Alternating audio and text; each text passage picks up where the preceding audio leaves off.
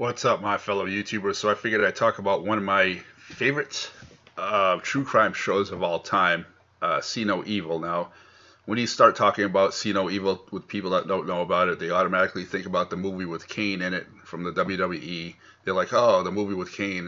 And I'm like, no, no, no. This is a real life documentary of people that really die, and they find out how they died and who killed them by going back to the cameras, and they recorded, where they were when they were alive, but you don't see everything, right? So that's what makes it so addicting and kind of creepy. Like, I bought 6 seasons, but then, got the Discovery Plus app. I think they're up to 10 now. And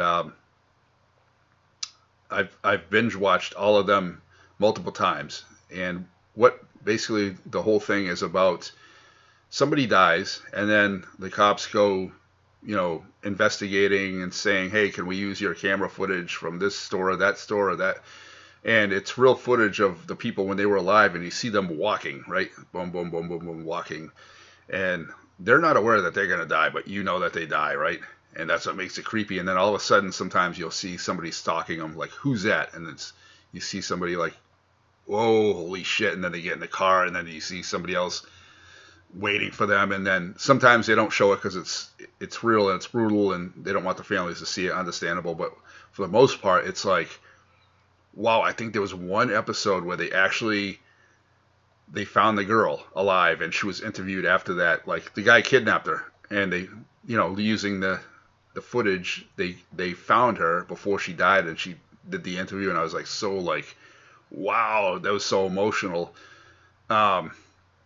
Nowadays, I don't know why, but they instead of like 20 episodes, they cut it down to 10. I don't know why, but either way, okay, 10 episodes, fine. I'll take 10, right? Because you have no choice anyways. But they've gotten, still, they're still good because it's true crime, right? It's not like reenacted stuff.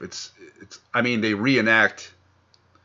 They have actors reenact the fill-ins for, what happens before, but the actual footage is real. So if you're looking for a good true crime documentary that will have you coming back for more, definitely get the Discovery Plus app and binge watch this. You will not be disappointed. Let me know in the comments what your favorite true crime series is. I think this is up my top 5. If not, probably right up there with Homicide Hunter, because that's another big one for me. And Nightmare Next Door. That's what really brought me to the dance. But let me know in the comments what your favorite true crime show is. All right, peace out, my fellow YouTubers.